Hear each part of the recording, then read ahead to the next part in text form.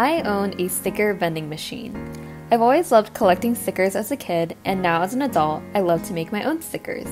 One of the highlights of going to the grocery store with my parents growing up was looking for these machines and deciding what sticker or temporary tattoo I wanted to buy next. These machines are still around here and there, but seemed abandoned or outdated.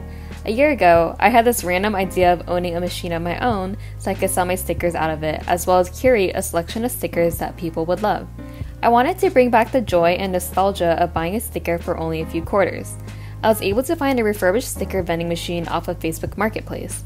I busted a mission and drove over an hour to meet up with the seller, and for the past 6 months or so, I've been selling stickers from this machine.